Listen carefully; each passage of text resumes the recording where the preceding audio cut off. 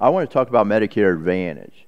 According to 2012 data, there were about 145,000 seniors in my district. About 40% of them are on Medicare Advantage, a little higher than the national average. They love their plans, and they want to keep their plans. They love their benefits and their choices. Unfortunately, this administration may not love Medicare Advantage as much as my seniors.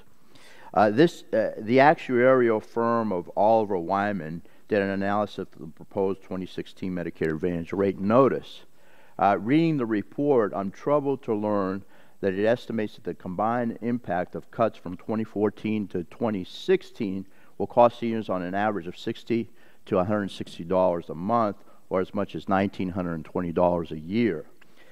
Many of the seniors in my district live on a modest income, fixed incomes.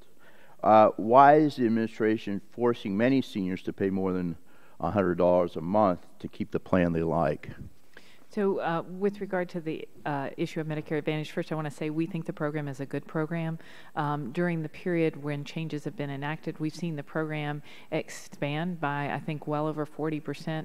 We've seen the number of Medicare Advantage plans that have the top two ratings go from 17% to 67%. And we have seen that premiums have not been increasing in terms of the changes that we've done to date. Why we are proposing these changes is they have been recommended by MedPAC and others with regard to overcoding that's occurring, and as part of our efforts to make sure we're using the taxpayer dollar wisely, we want to promote the program, we want to keep the program healthy, but we also believe that there are opportunities for those who may be not using the system as well as they might. And that's what our changes are about, and that's what we're trying to do.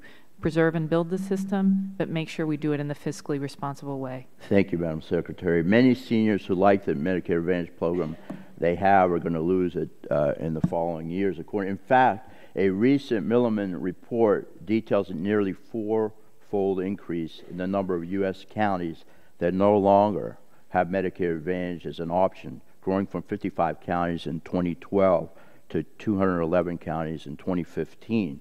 Isn't it concerning to you that seniors are losing the ability to choose a Medicare plan that provides high quality and coordinated care? This is a very successful program, and again, this is extremely important to my constituents. Agree that it is a very important program, and we want to make sure that it continues.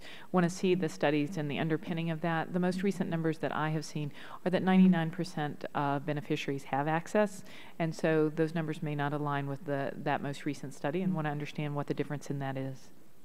Thank you, Madam Secretary. One more question. The impact of seniors with Medicare Advantage, according to Oliver Wyman, could result in seniors losing access to their current coverage or facing higher premiums, reduced benefits, and changes to the network as a result of the cuts, the proposed cuts. When I talk with seniors in my district about Medicare Advantage, again, they believe Medicare Advantage, the model offers high-quality, coordinated care. Yet further cuts will disrupt the benefits upon which millions of seniors rely.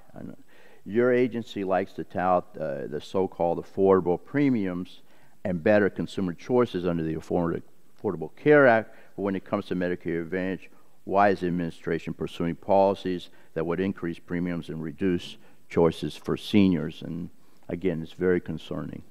I think the responses with regard to the issue that what we have seen with the changes we've done to date have not had the premium pressure that's described. We want to continue to watch and monitor, and also that we have seen more people enter in and the quality improve. And so that's what we've seen to date.